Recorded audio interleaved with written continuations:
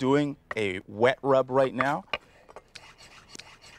I've got a whole chicken on the bone. Why am I using chicken on the bone? Flavor, flavor, flavor.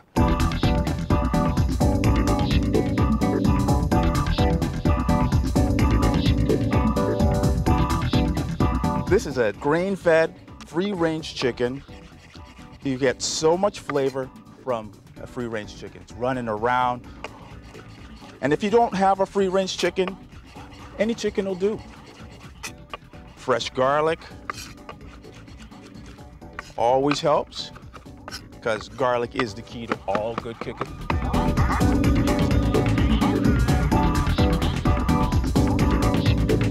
And it's just a rough chop. You don't have to be exact here. Just have fun. It's a barbecue, and it's all about fun anyways.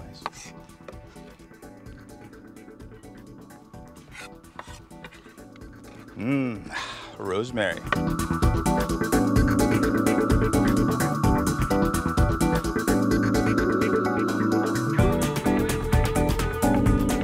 If you don't have fresh rosemary, dry will work here.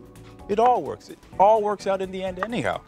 Now, this is for my little Provençal trick, little French technique. You know, I gotta do that once in a while. Little fresh lemon juice. Oh, yep. All that goodness. Little white wine, and any white wine will do in this situation. Don't go crazy on yourself. If you can drink it, you can cook with it. Last sip. Whack. Whack. Get that in there. All right.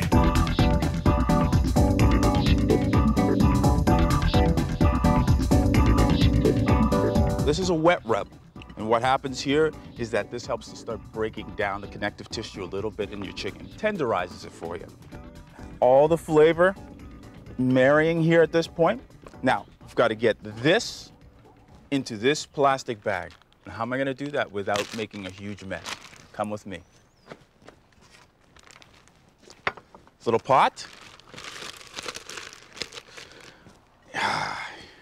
Let's work here nice and diligently.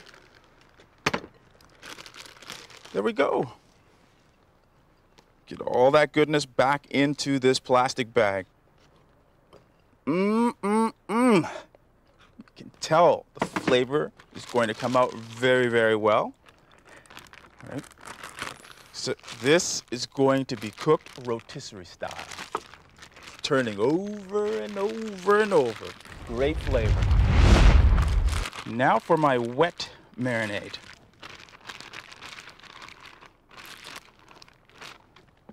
Okay, so I want to remove some of that white wine and that lemon juice, because if I have that on, that's going to burn on the grill right away. Don't want that to happen.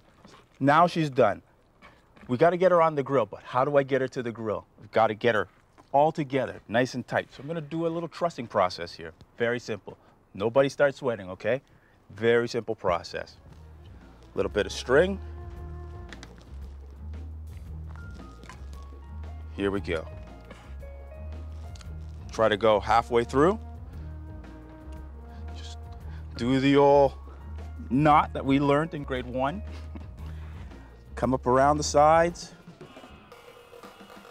Another little tie here. Look at her, she's all bunched up. Beautiful. And get a little loop-de-loop. Tied nice and tightly here. Trussed bird. Now, we still have to get her onto the grill and onto the rotisserie.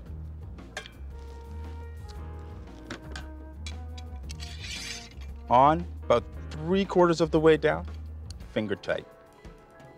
Pretty simple stuff so far. Through the cavity. Nice and tight.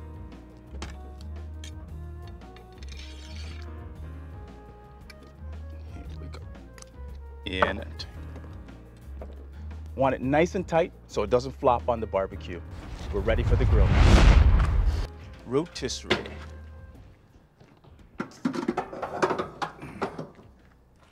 on. How easy was that? Drip pan here. Get this on. I have high heat, no heat, high heat. This will catch all the juices, but I'm gonna do a little secret here. Let me show you. White wine. I use the same white wine that I marinated the chicken in. Simple stuff here. Little rosemary. Hour and a half, let the grill do the work. Wow. This bird's been on for about 45 minutes now. Just gonna give it a nice little baste here. We've got another 45 minutes and we're done. Now, my bird has been on for about an hour and a half. Doing my last little bit of basting on it. I know this bird is completely done at this point. Just wanna give it a double check here. And if you're not 100% sure, always use a thermometer. Go in between the thigh and the breast meat. Don't go all the way down to the bone. You don't wanna read the temperature of the bone, you wanna read the temperature of the meat. I'm at 180 degrees, 300 degrees Fahrenheit, 180 degrees Celsius. You know this bird is done. Out, we're ready to go to the plate.